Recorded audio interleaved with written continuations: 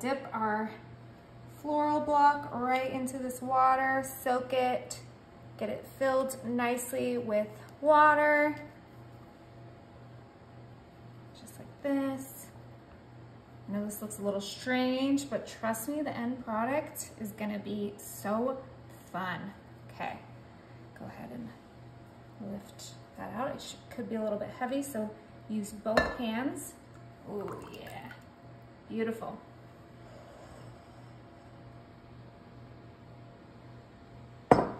Okay, now I'm gonna grab some plastic wrap, take it out of the carton, and we're gonna wrap this block fully in plastic wrap to our best of our ability, just like this. What are we making today? You will see. This is gonna be so great for Mother's Day, for a bridal shower, birthday. It's gonna be a real big hit, okay? Okay, go ahead and make sure that plastic wrap is fully covering our floral block. Beautiful. Okay, now for the fun part. Go ahead and grab whatever flowers you prefer, and we're gonna go ahead and cut this just like at an angle, just like this. These little blooms, we don't need them to be super long, and you will see why. Grab your cute little roses, and we are gonna stuff these right into that floral block, just like this. We want them to be different heights because that will add great dimension. Put some on the sides.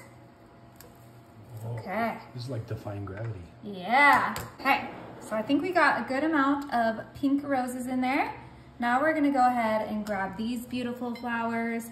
I have no idea what they're called, but they are gorgeous. Oh, I'm so curious what those are called. And they're so cool. Snug them in right there, just like this. This is looking gorgeous, you guys. Okay, time for the next floral. I'm using some eucalyptus.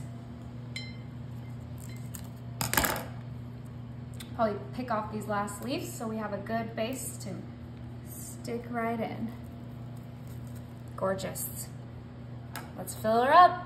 All right, got our eucalyptus there. Now let's grab some more pink because this definitely needs some more color.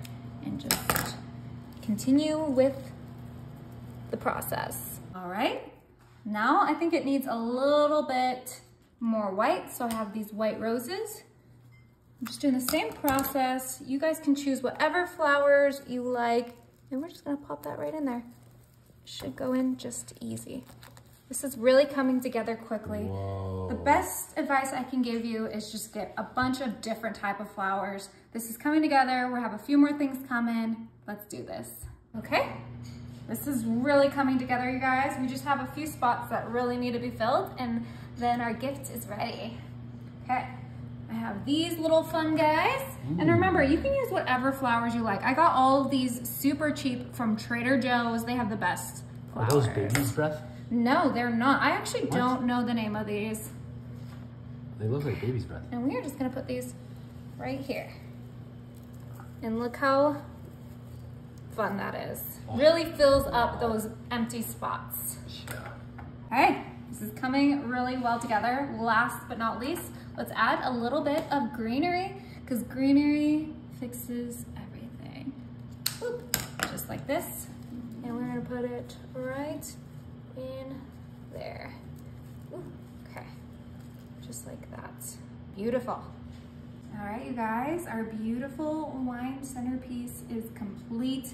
So quick, so easy, and just perfect for any celebration. Let's go ahead and wrap this up for my mom. All right, grab some tissue. We're gonna spread this out just a little bit so we can fully cover up the wine bottle, just like this.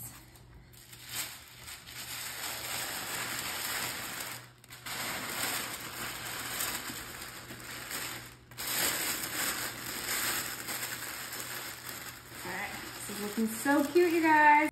Grab some ribbon and quickly tie up a beautiful bow. Close up that tissue. a bow.